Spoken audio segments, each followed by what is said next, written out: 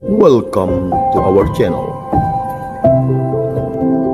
Kembali lagi bersama Riak Sabda, edisi Kamis 5 Oktober 2023. Bacaan-bacaan suci pada hari ini hendak menegaskan dan mengingatkan akan identitas kita sebagai umat Allah.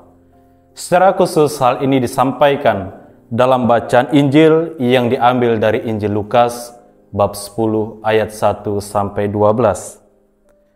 Dalam Bacaan Injil diceritakan kepada kita tentang pengutusan 70 murid oleh Yesus untuk mewartakan Injil ke setiap kota, bahwa kerajaan Allah sudah dekat. Tentu kita merasa senang mengetahui bahwa Yesus memiliki banyak murid. Akan tetapi, jumlah murid itu ternyata belum cukup untuk mengolah ladang karya yang telah dimulai oleh Yesus. Tuhan bersabda, "Tuaian memang banyak, tetapi pekerja sedikit." Kiranya situasi yang digambarkan oleh Yesus menggerakkan hati dan budi kita untuk memberi diri melayani Tuhan dengan cara kita masing-masing. Kemudian cerita berlanjut dengan nasihat Yesus kepada 70 murid yang diutus olehnya. Yesus menasihati dan mengingatkan bahwa karena tugas perutusan tersebut, para murid akan mengalami kesusahan dan penganiayaan. Yesus sendiri telah mengatakan bahwa ke-70 murid itu akan diutus seperti anak domba ke tengah serigala. Maka, penderitaan dalam menjalankan tugas perutusan sebagai murid Tuhan tidak bisa dielakkan atau dihindari. Yesus sendiri mengalami hal yang demikian, dan sekarang Ia mengingatkan kita pula akan situasi yang akan terjadi dalam tugas perutusan kita sebagai gereja Kristus. Namun, Tuhan tidak saja memanggil dan mengutus kita, tetapi Ia juga senantiasa menyertai kita dalam tugas perutusan yang kita upayakan dalam kehidupan sehari-hari kita. Yesus meminta agar ke-70 murid dan juga kita semua untuk tidak perlu takut dan khawatir akan pengalaman-pengalaman pahit yang akan terjadi akibat perutusan yang Tuhan percayakan pada kita semua. Sebab Tuhan sendiri telah memberikan jaminan dan kekuatan sejauh kita senantiasa mengandalkan Tuhan dalam hidup dan karya kita. Tuhan mengharapkan agar kita selalu menaruh kepercayaan atas penyelenggaraan ilahinya.